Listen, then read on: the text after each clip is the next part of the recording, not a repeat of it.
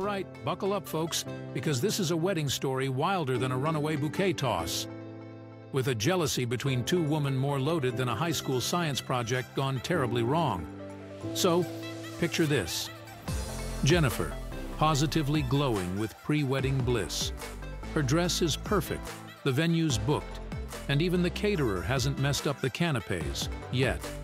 The only cloud on this sunshine-filled horizon? Her parents' recent, very public divorce. Think Geraldo Rivera throws a microphone at a restraining order, but Jennifer, bless her optimistic soul, is determined to have a picture-perfect wedding.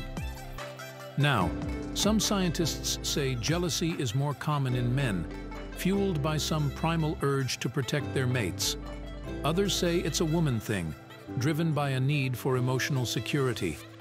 But let me tell you, in the case of Jennifer's wedding, this jealousy was a double threat, a two-woman tango of teal and trouble.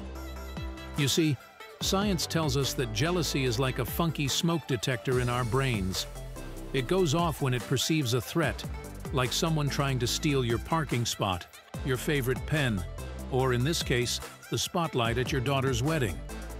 Enter her mom, a woman who could turn a trip to the grocery store into a fashion show. She finds this dress, a vision of emerald green that practically screams, "Most stylish mother of the bride ever." Jennifer does a happy dance, relieved that at least one wedding detail won't be a disaster. Fast forward a week, Jennifer's scrolling through Instagram when a picture stops her cold. It's her dad, beaming next to a woman who looks like Barbie after a Botox bender. And what's Barbie wearing?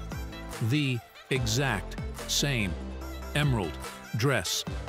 Turns out, Dad's new, much younger wife, Bethany, has the same exquisite taste in gowns and questionable life choices as Jennifer's mom. Panic sets in. Jennifer calls Bethany, begging her to choose another dress.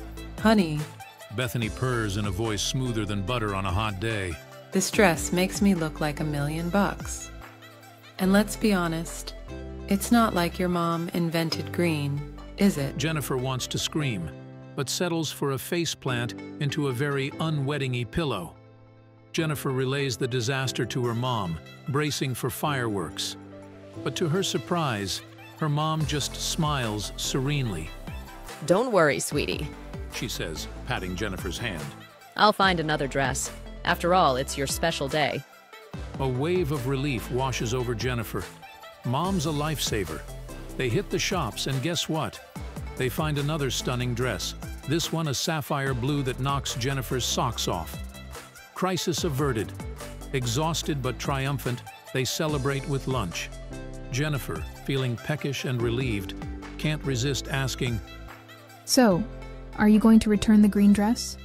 You won't have another occasion to wear it, right? Her mom takes a sip of tea, eyes twinkling. Oh, honey, She says with a sly grin. of course I do. Jennifer leans in, eager to hear about some fancy charity gala her mom has lined up. Her mom leans in closer, voice dropping to a conspiratorial whisper. I'm wearing it to the wedding rehearsal dinner.